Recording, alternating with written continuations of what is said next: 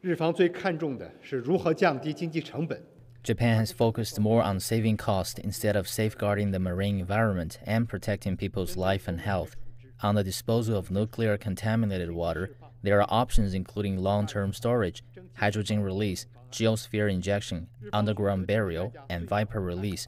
Japan has chosen the discharge plan with the minimum cost among all options, shifting the risks of nuclear contamination to the rest of the world. The act of putting money ahead of people's life and health will be opposed by the international community. China once again urges Japan to act responsibly for marine environment and people's life and health. It should stop pushing through with the ocean discharge plan and imposing unpredictable risks on the world.